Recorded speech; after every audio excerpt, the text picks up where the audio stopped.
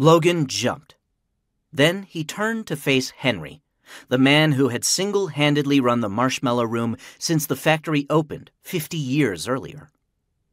Henry had always been like a grandfather to him, even when Logan's own grandfather, the original Candymaker and founder of Life is Sweet, was still alive.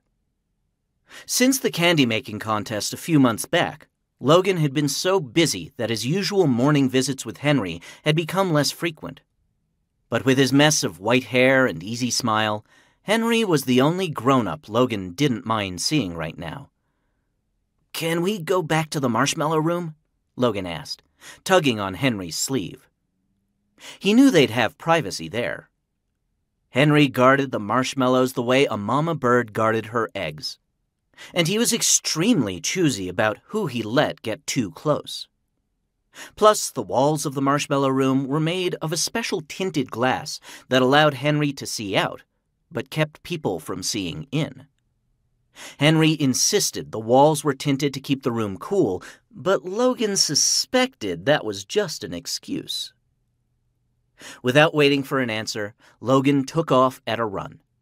He darted through crowds of smiling guests, their arms laden with bags of free treats.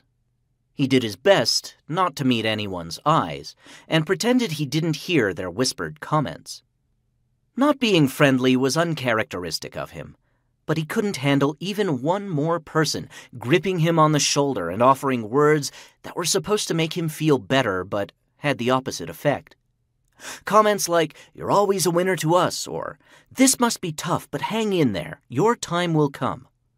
Or, if it was a particularly nosy or thoughtless journalist, "Your grandfather won, then your dad won. What's it like watching your father's company produce the contest-winning candy when you're the first member of your family in 3 generations to lose?" He told them the truth, but no one seemed to believe it.